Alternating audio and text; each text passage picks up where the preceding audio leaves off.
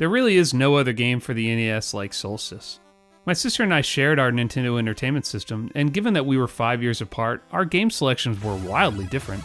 I usually opted for games based on comics or cartoons I liked, while Libby, who was not only older but way hipper than young me, would choose these weird off-kilter games like Fact Xanadu, and of course, Solstice. Pretty sure she knew about Taboo the Sixth Sense. We would have been doing daily tarot readings in our living room. My sister wasn't huge into video games, but she was way into Solstice. So much so that when she got to the very last screen of the game and couldn't figure out how to get any further, she called the Nintendo hotline. Yeah, there was an official 800 number to call when you needed help beating NES games, for only $2.99 a minute. Well, she called it, and guess what? Solstice was so hard that even the guys who were paid to know how to beat it couldn't figure it out. Solstice is a puzzle game where you run through a maze of dungeons trying to find pieces of a staff that will defeat the last boss. The bad guy steals your girlfriend trope is introduced in the opening cutscene, which features the most complex and I'd say greatest music on the system.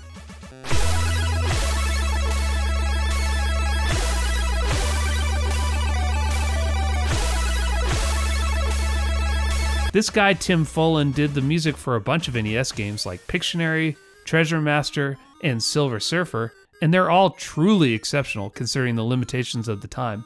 The Solstice opener is his ode to joy, reminiscent of prog bands like Yes.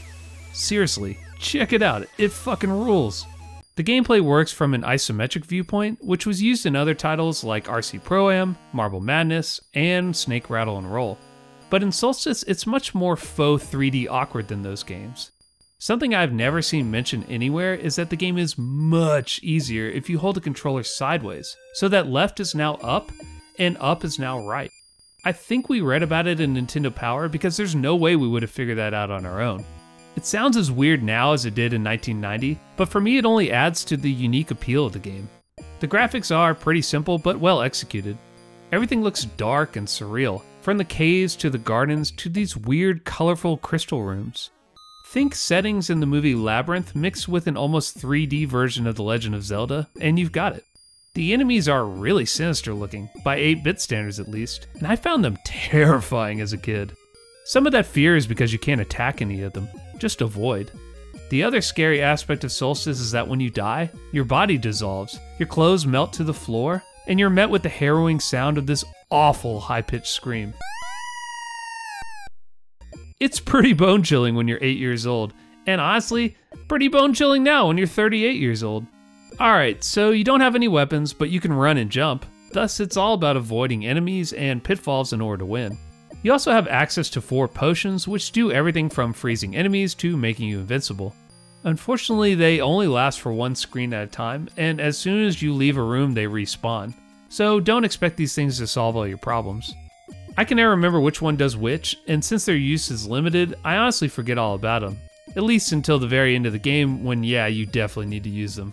The level design in Solstice is a huge confusing maze. If you ask people who played Metroid in the 80s, they'll tell you all about the intricate maps they made so they knew where to go, and for sure, Solstice requires a similar level of dedication. Also, like Metroid, there's no save system, but there's also no password system. You can find continue credits and extra men laying around that can extend your playthrough, but Solstice is a huge and very challenging game, and it might not be enough. You will die, a lot, and for that, I highly recommend this incredibly long code you can punch in at any time. As kids, I remember we had it written down our Solstice manual. This code gives you 90 lives and full potions, and you may be saying, James, that's cheating, you piece of shit, to which I can only say that, honestly, it won't make Solstice any easier, just give you way more deaths to experience. Solstice is one of the coolest and most interesting games on the NES, although I understand why people get frustrated with this title. Its awkward controls take getting used to, the levels do sprawl forever, and the high difficulty hardly makes it an easy pickup and play. Just think on the bright side though, every time you get a game over, you get to rock out again to that sweet, sweet jammer of a title screen. Bonus! Hey y'all, if you like my channel and want to see more, I'm posting a bonus video every week over at patreon.com/bigolwords, and then I'm also streaming every Thursday at 9 PM Eastern Time, so come hang out. Thanks for watching.